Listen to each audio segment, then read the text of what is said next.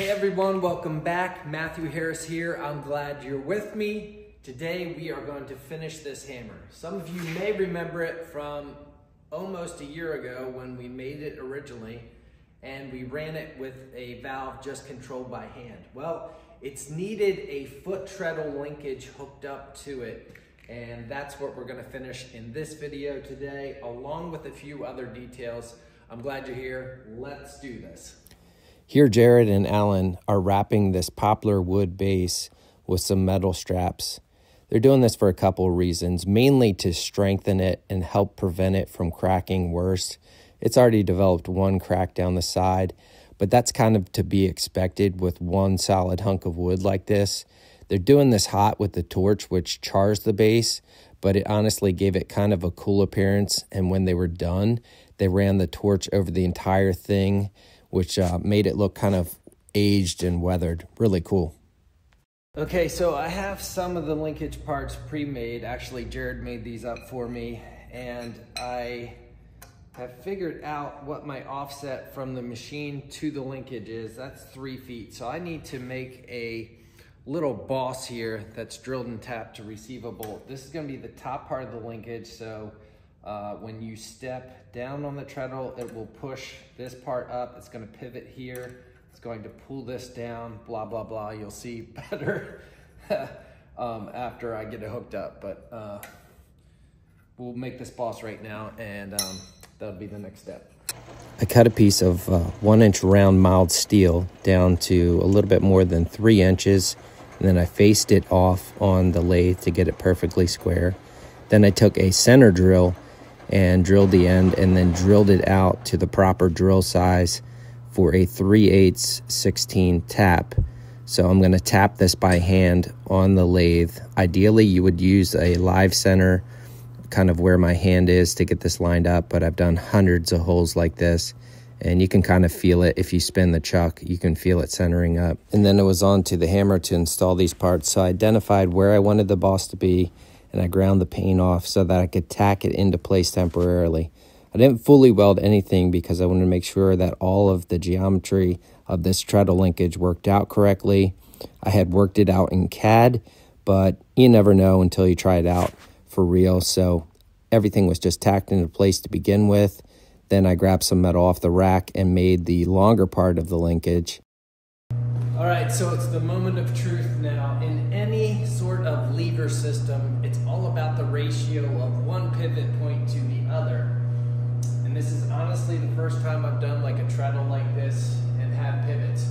What I'm looking for is on that control valve, I want it to get to 45 degrees, which is good enough travel. So I'm gonna pivot this.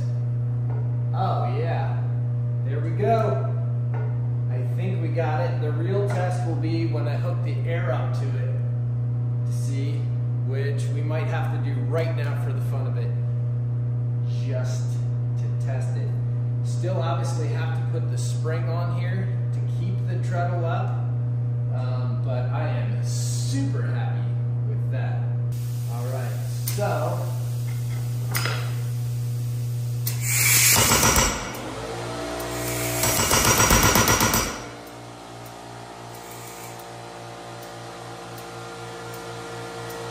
okay guys, so the treadle is good in that the geometry is correct, but you'll notice I have this little hammer under here to keep it propped up because, you know, all the gravity from the weight wants to pull it down.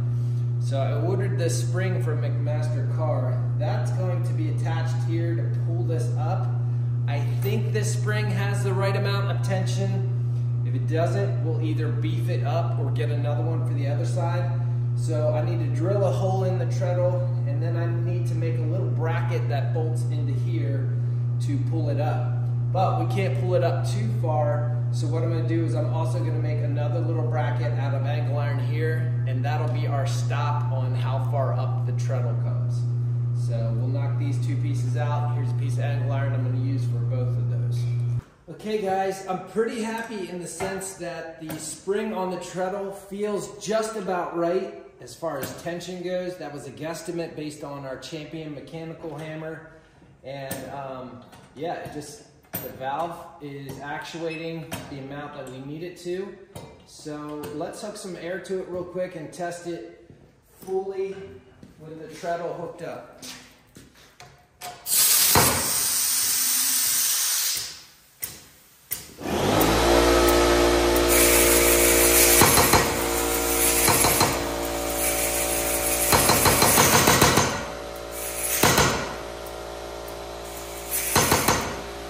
Okay, and that's just awesome. As you can hear, I am testing it with a little tiny compressor here in the shop. But I'm gonna call this hammer done, other than a few minor things on the air system. There's 2 little leaks that I have to take care of, and a few welds to make fully. But we're gonna make those welds, we'll trace those leaks down, and man, we're gonna forge something with this. I'm excited to see this thing 100% done. It's been way too long, so very cool. So I took a few minutes to finish up the welds on the linkage and make those permanent instead of tacks. And I gotta say, once we got forging with this thing, I was so impressed with the control and just how good it felt. The first die that you see here is a butcher die that we made up for doing like shoulders on a tenon. It's not quite sharp enough, but I didn't want to make it too sharp to begin with, but you can see it's just isolating that mass and creating a really nice shoulder. Then, you know, you can hammer out on the flat portion of the die, the tenon, and pull that down. A very cool die. This hammer is so fast that it really does a nice job of pinching that material off to make that shoulder. We also made a pair of regular flat dies for this hammer, and then we made a pair of drawing dies that you'll see here in a minute. But it's amazing how good the control feels when you're using this hammer.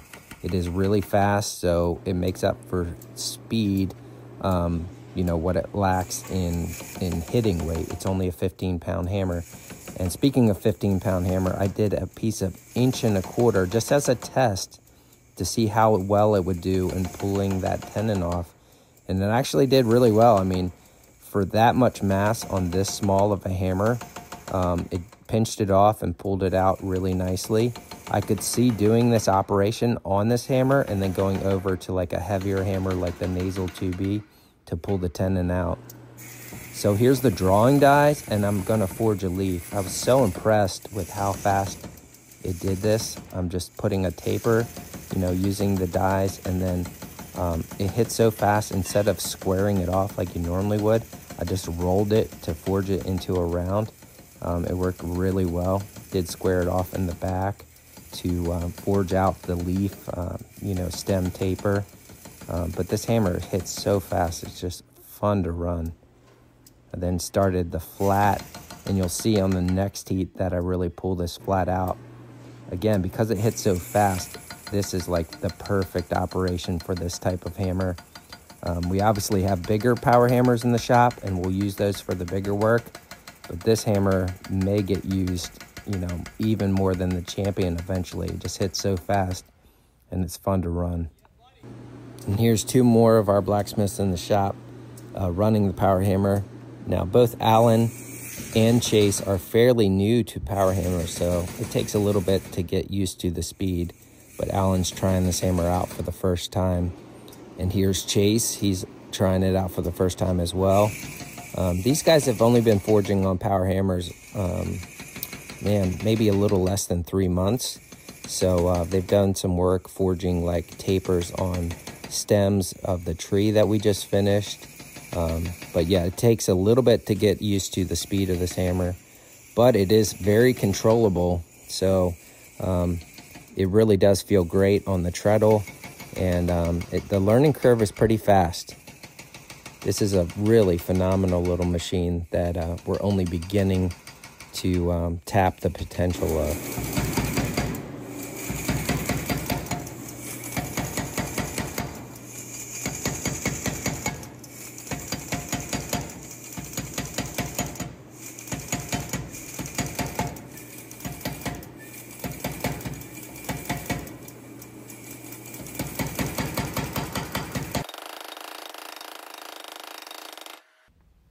Well, if you've enjoyed this video, hit that subscribe button because we have a ton of plans for more tooling and jobs to do with this hammer and so many other things. Thank you to everyone who follows us on this platform, and we'll see you on the next one.